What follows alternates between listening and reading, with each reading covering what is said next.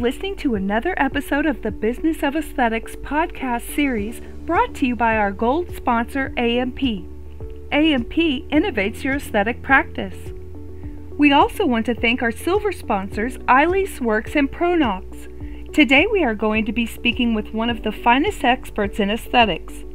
Our host's passion led Naren Aruraja, a serial entrepreneur with 16 years of experience in aesthetic marketing, to co-found the Business of Aesthetics community. Over to you, Naren.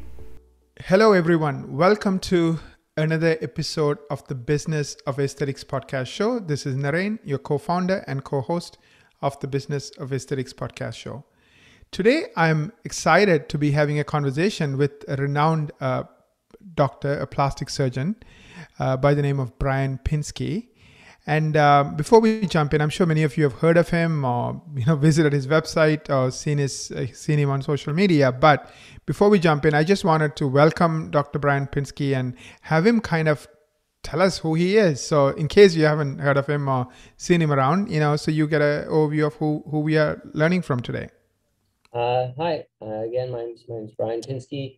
Originally, I grew up in Akron, Ohio, and I went to college at the University of Pennsylvania and medical school at Case Western Reserve University, and ultimately did a residency in plastic and reconstructive surgery at Mount Sinai in Manhattan. And I did a year of fellowship within hand surgery at UCLA. And then now I'm in practice in Long Island at the Long Island Plastic Surgical Group, which is one of the largest single specialty private practice plastic surgical group in the country. I'm one of 22 additional surgeons, and I practice solely on Long Island outside of New York City. Yeah, today's conversation is all about how do you thrive in a group practice. And more and more group practices are becoming the norm. And the reason is it's getting harder and harder for one-person doctors to thrive in an increasingly complex, increasingly competitive world. Now, at least the perception is in a group practice, you become a piece of the machine and you don't really have autonomy to do the things you like or do the things you enjoy. So that's one of the downsides I hear. So you're going to have a wonderful conversations about the benefits, the challenges, and what do you need to do to thrive in a situation like the one that Dr. Brian Pinsky is in. So hopefully anybody else who's either considering or in group situations perhaps can benefit. And also even people in private practices, one or two doctor practices can still, I'm sure, get a lot of ideas from our conversation today. So Dr. Brian, I'm really looking forward to this conversation. Let's start. Tell us, when did you join this group and what made you join this group? Well, I joined the group in 2012. My wife is from this area geographically, so it was important to her from a family point of view to be in this area. And so when I was looking around for jobs, I happened to have some friends, actually, some people that I trained with that were part of the practice already. And obviously I knew the reputation of the group and the history. And so that made it appealing. And I interviewed and they offered me a position, and here I am seemingly many years later.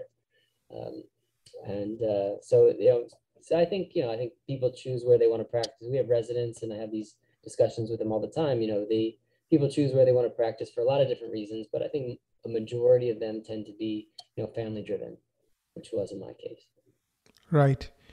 Now let's just jump in before we talk about what you need to do to thrive in an environment like this. Let's talk about some of the benefits, some of the challenges. Let's start with the benefits. I think the benefit is that, obviously administratively, I'm not personally responsible for the entirety of the administration of the practice. So, I have certain responsibilities to the group as a whole, but there are, we have people that are responsible for that. We have practice managers and a separate billing and collections departments and a marketing department and things that really handle the business aspect of the practice. Obviously the physicians are in charge, and there's a management structure within the physician group that are voted and elected. So what you're saying is you can leave the work at work and go home and not have to think about it because Correct. There are other people who are looking at other things that you don't need to worry about. Right, exactly. And because in a solo private practice situation, you're entirely responsible for everything from soup to nuts, from the from paying the rent to ordering the supplies to, to the policies and procedures of the office. And, what do you do if a patient doesn't show up 3 times, and what kind of a policy do you have written for that? Or COVID happens, and what do you do with your employees, and how do you get all the money from the government? All that you have to figure out. You have to figure out all that, which is quite a lot. I think, and for me, I was not as interested in that aspect of practicing, at least, coming straight out of my fellowship. I really wanted to focus on the medicine, on the medicine and surgery, and less so on the business aspect of it. At the time, it didn't hold an interest as much, and also, I didn't have the experience within it, and maybe I sort of, if I had to go back and do all over again, I may have pursued a little more expertise or experience in that realm, but it's hard to turn back the clock 10 years. So that's what made this type of a practice environment appealing. And and I did think that if you're looking at a group private practice versus an academic practice, that there's a little more flexibility in terms of what you do in a private situation than in academics. So that I also found that to be appealing as well. Right. Now let's talk about some of the challenges. I know what the myth or what the stories are, but what are the challenges? I think that with any group situation, and I think this applies to private and academic as well. The personalities of the people involved play a big role in the culture of the organization. So I think the more people there are in the group, it probably dilutes that a little bit. So it's less, one person's personality or difficulties kind of are diluted a bit when there are more people involved. But if it's just you and one other guy, if the other guy happens to be difficult or opinionated or whatever, that really can impact your, or unscrupulous or anything like that. It can impact your life substantially. So I think some of the challenges are just, how do you fit into the dynamic of, the group dynamic? Because in your own office, you can do whatever you want. You can make any policy you want, set the hours, whatever you want, and, make it tailored completely to your own lifestyle and your own needs. And that's not necessarily possible in a group situation. You have to be flexible. You have to be willing to compromise on certain things. And that's okay. There's nothing wrong with that. Life is full of compromises, but it's, but I think that's something that's, you have to, and then you have to also know, what when to say yes and when to say no. There are times when, you have to stand up for yourself and say that, this doesn't work for me. And, I think that but you do that when it's important. You can't do that for everything. Everything, right? You can't you can't call wolf every time. That's right, exactly. You can't cry wolf all the time. So you have to save those moments for when they matter, and then you tend to be treated well. And I feel like I'm treated very well, so I have no complaints. Absolutely. And again, I'm just asking an off the wall question. Let's say if I'm a D personality type, like, dominant, right? You think a group would be more challenging for somebody like that? Like, you look like you are somebody who gets along with people, just talking to you for 2 minutes. I think it can be. I think that, again, you have to be flexible because, if you're not the founding member of the organization and you're walking into an existing situation with an existing culture, an existing, way they do things, you can't come in and start beating the drum and try to totally reinvent the wheel. What I have found is you can make things how you want it in your own microcosm, as long as they're not, encroaching upon other people. I can, if I have my own, administrative assistant that works with me, and billers and collectors and a nurse that works with me pretty much full time. And so, I can, structure those areas to best suit my personality and practice style. But it's hard to, some of the other stuff you just have to say, okay, let's bet, it's okay. It is what it is, Right. Now let's switch gears. We talked about the benefits and we talked about the challenges. Now let's talk about, okay, you are in this situation or you choose to be in this situation. How do you make the most of it, right? And I'm going to take it in buckets. So instead of trying to, talk about everything at once, let's break it into pieces. So let's start with, the big picture. Like, we all as human beings, of course, want to be successful. Typically, that's measured in terms of degrees, money, things like that.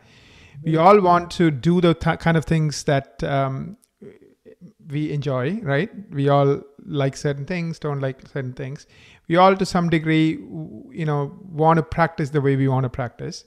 Now, you clearly pointed out this is not your own practice. You're part of a group with 22 other doctors. So there are certain battles you can fight and certain battles you don't want to fight, right?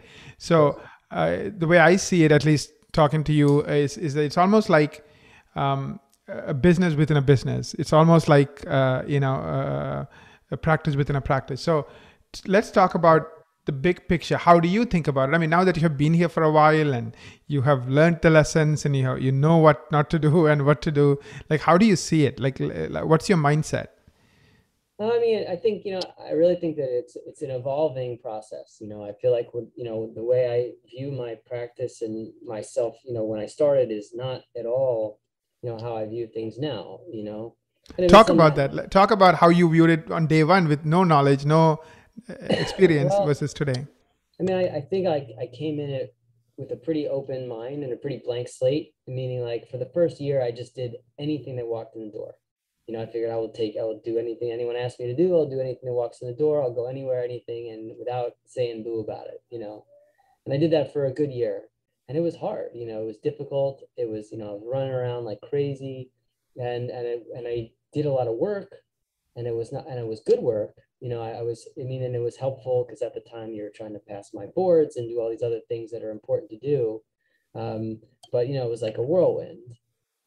And then you have to couple with that your own personal life, and my wife was pregnant and like all these kind of things. So it's like, everything is just like a big, complete, utter jumble. It's a survival mode. Just do whatever it takes to get through another day. Yeah. That's right. And then, so, and then. Don't overthink it. Oh, is it good, bad? No, just do it. Right. That's exactly right. And I think I think that was a good way to start.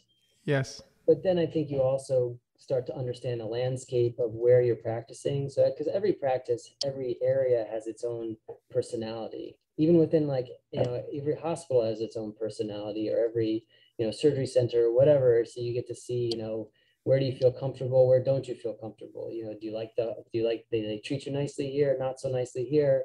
So are they favorable? Are they accommodating to your needs and this and that? And so you kind of just get a sense of where you like to be within a small area. And then I also realized that, in the beginning, you spend a lot of time doing overflow from other people, at least in a larger environment, there's enough excess work from other people to be done that you do that, and of course, I think that's common of everybody. But then you kind of realize, at least I realized, that wasn't really a sustaining way to go. You can't spend your whole career just doing other people's work. You have to create your own work, and that I think is a slow process. And so then, about my second, third year, as I really started leaning into that and trying to make my own referrals, carve out my own niche and my own place. And, I was definitely less busy at those times than I was in the beginning. Because, but I was sort of trying to capture it for myself. And I think, and that meant, meeting new referring physicians, it was a lot of, community, like literally hitting the pavement. Like I would literally go through the phone, do a Google search or, anything for, say a 5-mile radius from my office. And then I look through, what insurance plans do I take? And I look for every primary care physician that's in that insurance network within 5 miles of my office. And I would reach out and I'd contact them and I'd set up lunches or, send coffee to their office and, knock on the door, sit down with them for, 15, 20 minutes at their lunchtime. And I did that a lot for a couple of years. And it was largely good, I definitely met some people that ended up sending me tons, and still do send me tons of patients just because of one meeting, for 15 minutes. And I realized that a lot of people refer patients out to other people because not because they know them or know anything about them. It's just because they need somewhere to go. Their patients need somewhere to go. It's a name. They don't even really have much of a contact with their office ever. They just say, here, you go see this guy. And they don't have any loyalty to that person. So, I was able to capture a good amount of business that way. That was probably the most beneficial thing I did at all in building a practice versus, certainly the reconstructive side of my practice. I mean, that was it for sure. That's interesting. I mean, so you realized you don't want to be everything to everybody. You wanted to be something to somebody. You wanted to specialize. You wanted to be really good at something as opposed to, running around and doing everything. That was something that was important to you. Right. And then you realized, okay, for me to go there, I'm going to make sacrifices. One, my business is going to go down a little bit because I won't be as busy because I'm being very picky or more picky. And, but also I have to plant my roots. Why should they send me all their reconstructive or hand surgery patients versus somebody else? So you said, let me go meet them.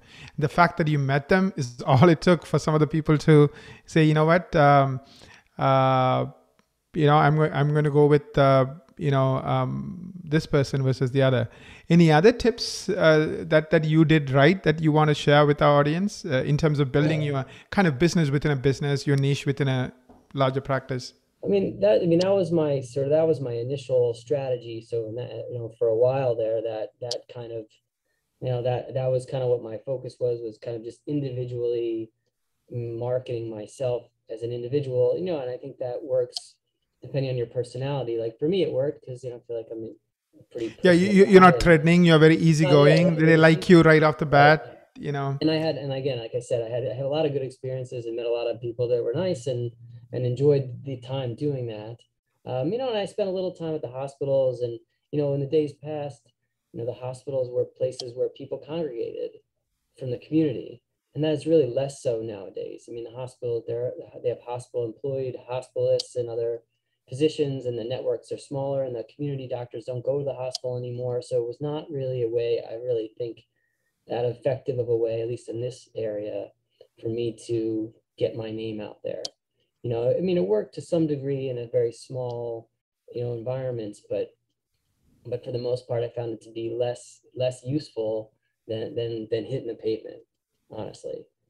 And so that's what I did for a while. And I made friends and this and that, and that helped. And, you really only need a few people to send you a lot of patients. If you can get a few people that send you lots of patients, that's really all you need. And then the rest, then word of mouth takes over. You have two other parts to your practice, right? I mean, one is hand surgery, the other you try to focus on that, and also the aesthetic side. So talk about how did you build those practices? The hand surgery part was again a lot of this, direct, word of mouth, or direct person-to-person marketing. But then, and mostly like GPs, you went after family doctors. Yeah, mostly. I looked at all the ancillaries, like who needs a hand surgeon? The neurologists for people with, carpal tunnel and other kind of peripheral nerve issues. There were a lot of general orthopedic surgeons that would see patients with hand problems that didn't necessarily want to deal with them, or didn't want to deal with the complex ones. So I met a lot of general orthopedic surgeons, pain management, physiatrists, like any kind of ancillary specialty that might even ever need a hand surgeon. I kind of went out and tried to spread the word, with them. And you met with them, had lunch with them, talked to them 15 minutes, and they remembered you. Oh yeah, I know Dr. Brian, so I'm going to send him there. And therapists are another huge source of both. I need therapists to help my patients, number one. So to building a personal relationship with your therapist is huge. But I get a lot of secondary referrals from the therapists. I see a lot of people that have, so-and-so were operated on by somebody else, or they were just sent by their primary care doctor to CP therapy, but they really need a surgeon. Can you see them? So I get a lot of business like that as well. I think you just have to sit and think about, the 360 degrees of the type of practice you do, and like where could patient ever potentially come from, and you really got to hit every angle as much as you can. And I found that to be very effective for the reconstructive side, but the aesthetic side is a bit different. So before we get into aesthetics, I do have a couple of follow-up questions. Sure, you talked about that lunch, right? That meeting, the 15-minute meeting. What do you do to maintain that relationship, or make them continue to send patients, make them continue to, like you or trust you? That's a good question. I every time I see a patient as a consultation, I send the doctor a letter, an individual letter about the patient, and a copy of my consultation for every patient that gets referred with from a specific physician, whether I know them or not. I take the 5 minutes or 3 minutes it takes to dictate a letter and have my assistant send a copy of that to them. And I think that direct, and I mean, if I know them personal enough, I will call them directly. If I know them well enough or I know their number, I will often, call someone directly. Certainly if it's something difficult or complicated. If it's just like a straightforward thing, I'll just send a letter saying, hey, thank you so much. I saw the patient. This is what we're going to do. I really appreciate you sending him over. Here's a copy of my consult for your records. Please call me anytime.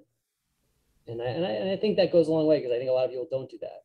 And I actually got that advice from one of my partners who that was something that she did that she thought was very helpful. And I adopted that. And then you remind me of a story. There was a dermatologist who got the most number of reviews from other doctors. There's a platform that I'm affiliated with called Doctor's Choice Awards. It's free where doctors rate doctors. And I asked him, what is your secret? How did you get the most number of reviews from doctors? He said, I send a letter to every doctor who refers to me after every patient. That's it. I'm just nice to them. I treat them like human beings. I treat them like, I appreciate them. It sounds so simple and stupid, but 90% of people, a lot of people don't do it. So it makes a difference when you do it. And so I found that to be very important also. So follow up and follow through. If you have somebody with a lab value, if there's someone you're worried about, you got to reach out, call the doc, call the primary care doc and say, hey, this guy, I was about to do surgery for him, but his blood sugar was 500, he really needs this taken care of. I think they appreciate you, taking a step beyond, and most of the time it requires very little effort or thought, almost none, to do. Makes sense. Now let's jump into the aesthetic side. So how did you grow your aesthetic practice? I mean, I'll be honest, it's a work in progress. Like I think everybody probably feels that way to a degree. We, as being part of a larger entity, we do the practice as a whole. We have our own in-house marketing, who are excellent.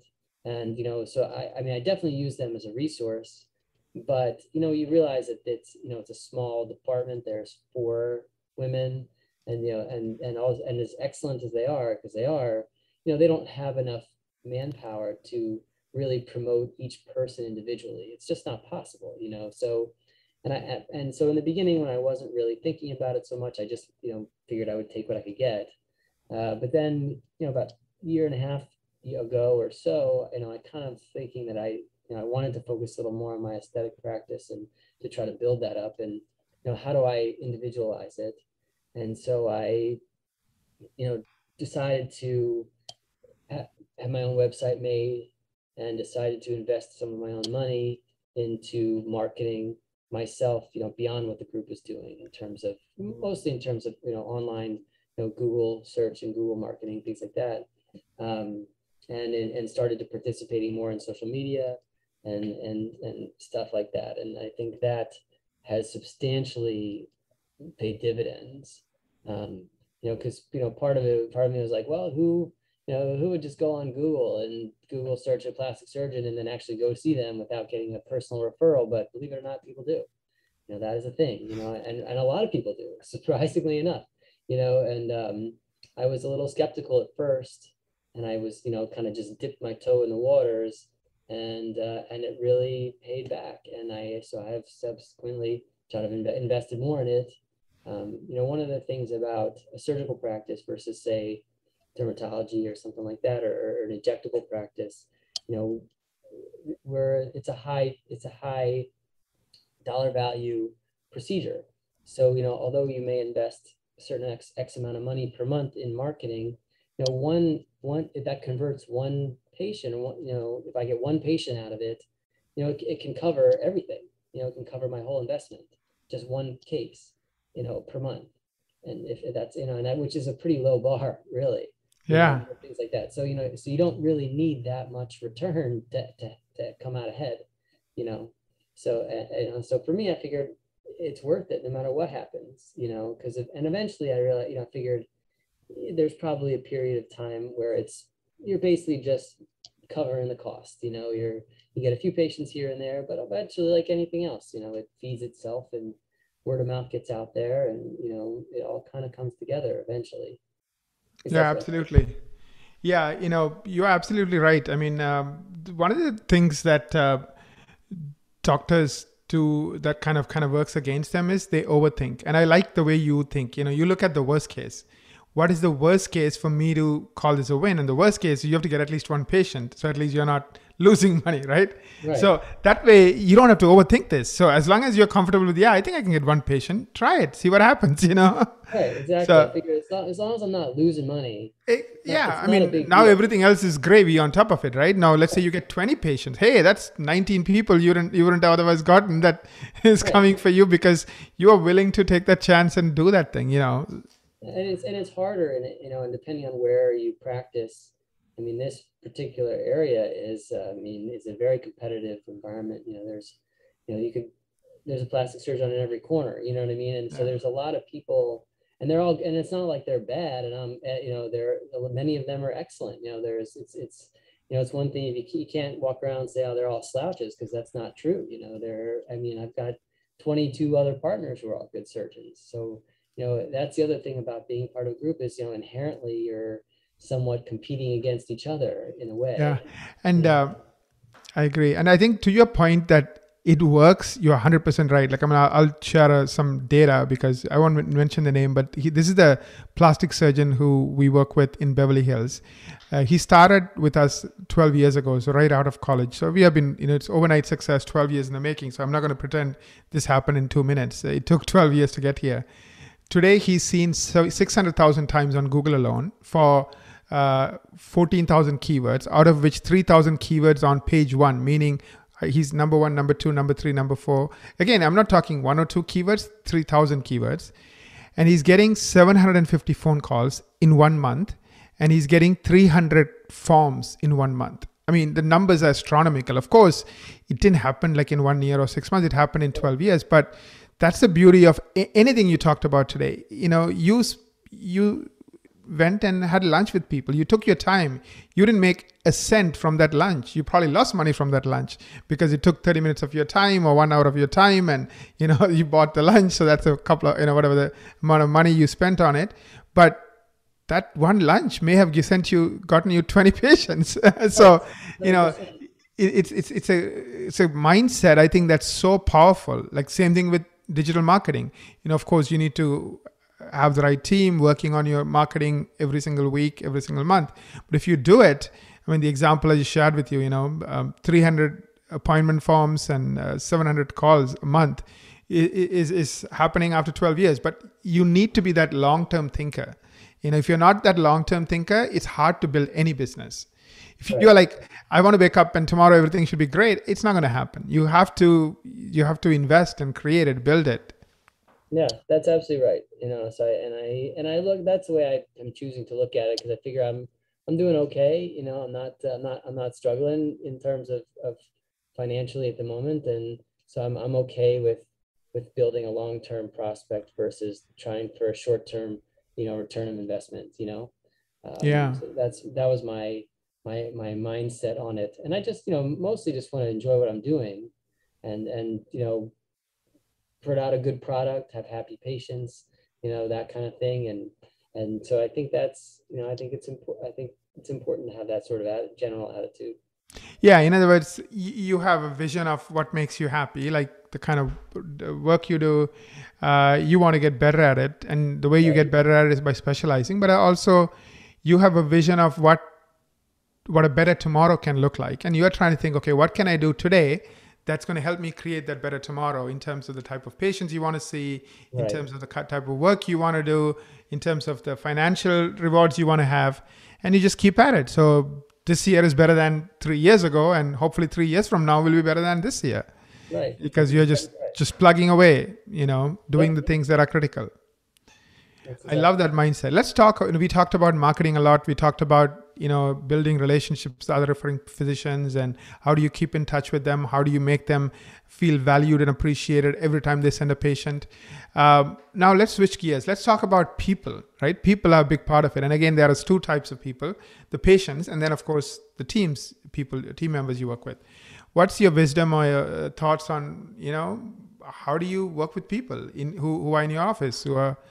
Yeah, I mean, first, in terms of my I just try to literally be nice to people. I mean, it's really not that I don't really have a strategy per se. I mean, I just sort of treat people the way I would want to be treated.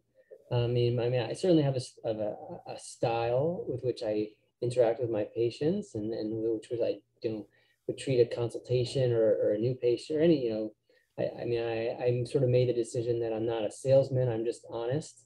Like I'm going to give somebody an honest opinion about what they're coming in for, what can happen to them, and what's the best, what to expect from the relationship between me and them, and this kind of a thing. And like I don't sugarcoat anything. It's all respect, honesty, personalized. It's not. I don't blow smoke up anybody's anything ever. That because and I'd rather say no or have them choose somebody else if they're looking for something like that. Yeah, let's talk about that. You shared a huge valuable lesson here that many people don't understand. That is, a lot of people are worried about, will the patient accept my treatment? That fear makes a lot of doctors not share what they really wanted to share because they're afraid, they look at the person and he's driving a beat up car. I'm just making this up. Oh, he's having a toned jacket. They're like, oh, this guy can't afford it. So let me not even try. But I find the people who are successful, they treat it like, what would I want someone to tell me if I'm on the other side? And what I would want somebody to tell me is the truth, what they see, that's why they picked up they came here and they're meeting with you, right? So I think if you take that mindset, even if they don't accept it, you don't take it personally. It's nothing about you. It's something happening in their life, maybe financial or otherwise. And sometimes you might be surprised that person with the toned bag might write a check for $20,000. So you can't judge people just based on, experiences. You just have to always be honest and just tell them what you would like your doctor to tell you, which is the truth, right? The honesty. Right. I think people appreciate it, or that's at least I think you attract a certain type of patient. You know what I mean? I think eventually people of a certain like-mindedness will find you. You know what I mean? And I feel like I get a certain type of patient that is different than maybe some of my patients my partners see. They have a different personality. They come from a different area. A different part of the island, and they have different, just a different character, and that's fine. And I'm happy with they're attracting the types of patients that come to see me. I'm very mumuch happy with it, and I'm not complaining. But I think, like you said, you project confidence and honesty. I think are the two things that I would say are because it puts people at ease. They feel comfortable. They feel like they trust you because you're if you're confident, you're not hemming and hawing. You're giving them a straightforward, honest opinion and explaining things in a way that people understand. And, and I think that's important. Yeah. So like just like a friend is explaining something, a friend who knows the domain, in simple terms, not, and I think you're right. Doesn't mean that this is the only way to do it. I mean, if you are one of those celebrity doctors and all the people who come to you are like celebrities and stuff, and that might be good for them because that's who they are and that's what they project. Doesn't mean that what they have to do what you do, and doesn't mean that you have to do what they do. So I like your point about this is not how every single person that you ever meet practice, but for you this works. Right. And it took time to figure that out. It wasn't like it was an overnight process, and I was probably not very good at it. Right. 7-8 years ago, and I have subsequently gotten better, and converting more patients into consultations to actual patients. I think just over time and experience, and just saying it's going to happen, and not really worrying about each individual. I'm like, oh my God, did they book the surgery? Did they schedule this? They're not. It's like, well, I did what I could, and I hope that I hope you come back. Right. And I also, one other thing I do is I send every cosmetic consultation an email, personal email saying, thank you for coming. This is what we discussed. I think you're a great candidate for surgery. Please reach out if you have any questions. I would say 80% of people don't even reply, but 20% do. Some have other questions. Some say thank you very much. I'm looking forward to seeing you again. So it takes, another thing, it takes 2 minutes of time that I think people probably on some level appreciate. Absolutely. One tip you might find interesting is today people don't read all their emails, but they do read all their texts. Have you experimented with text as a form of communication? I haven't done too much with that. Okay. I haven't, honestly. But I just haven't logistically figured out how to do that. Yeah, there are tools. I'll give you some tips or ideas later on, but yeah, you have to think through how to do it in a scalable fashion. Because I'm honestly I want to maintain a level of privacy. I don't want my phone number. Yeah. You don't want your cell phone be the one that you're texting exactly. from. So logistically, I haven't quite figured that one out yet, but it's definitely a thought, Yeah. I love everything you shared. You come across, this is going to be my final question. You come across like a reflective person, a thoughtful person. Do you have any practices either on a daily basis, annual basis, where you kind of sit back and think? Because you said you didn't have all these answers on day one. These were something that you figured out over the long time. So I'm just trying to understand, how do you figure out the answers? How do you kind of... I would say for me, it comes in fits and spurts, and, and I think I drive a lot, for work. So I have a lot of time in the car. I think a lot when I drive. I think having some personal time is important, whether, wherever that is. For me, a lot of it's in the car because I don't get, a lot of distractions. At home for me is kind of crazy. Got some young children and things like that. So it's a little bit, that's not as relaxing of a place. So I find that I do think a lot when I drive, and then, just it's trial and error, like anything else. I think you try something, you see how it works, you see, how can I do that better? And, what other things have I not done? Or, the tip about emailing somebody, I picked that up because, or communicating with the patient afterwards is, when I was, last quick story, I was just in practice, and a friend of the family wanted to have some cosmetic procedure done, but they wanted to go into the city. They didn't want to, they didn't want to come see me. I was fresh in practice. They weren't interested in that. I said, fine. And I gave them 2 names of people I knew from training to go see these 2 people. They're both great. And they ended up going, and then they came back and they said, I like them both, but one of them sent me a nice note afterwards, and I'm going to go with him. And I was like, ah, really? I'm like, can't believe that actually made a difference. But I'm like, you know what? If it works for him, it's probably going to work. It could work for me too. And so I just got in the habit of doing it, and I still do. Yeah, I think all of these demonstrate that you care, right? Whether it's the letter to the doctor, or whether it's that personal visit to the doctor, or even the letter to the patient. It just shows that you care. I think as we get more and more isolated with devices, that when somebody says, I care, I think it stands out. I totally agree with you. These personal touches, these extra miles, that's kind of not the norm, stands out in people's mind. So I think you're onto something. So thank you for all of these tips. I think we learned a lot. If somebody wants to follow you or get to know you more, any places they can go to, or any way to get a hold of you? Sure, absolutely. I have my Instagram is Brian Pinsky MD is my Instagram handle, and at Brian Pinsky MD, and then I have www.brianpinskymd.com is my website, and so I can be easily reached under any of those places. Thank you so much, Dr. Pinsky. I really appreciate your time today. I enjoyed it, so I'm sure our listeners are going to enjoy it. That's good. That was great. Thank you so much.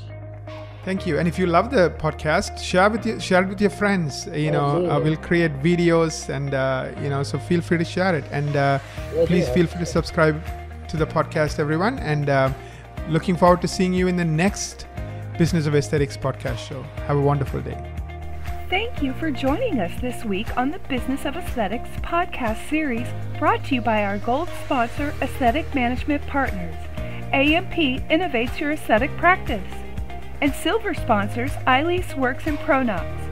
Would you like to join our growing group of aesthetic industry experts and get featured on the Business of Aesthetics podcast? Or do you know someone who would love to share their strategies for growth in the aesthetic business, providing quality patient care or their clinical expertise? Head on over to businessofesthetics.org/speakers and apply to be featured as a guest on the show. Remember to subscribe to this podcast on iTunes, Google Play, Amazon Music, or wherever you listen. If you would like to engage with today's or any of our past speakers, join our Facebook group or LinkedIn group by searching for Business of Aesthetics. Thank you and have a great day.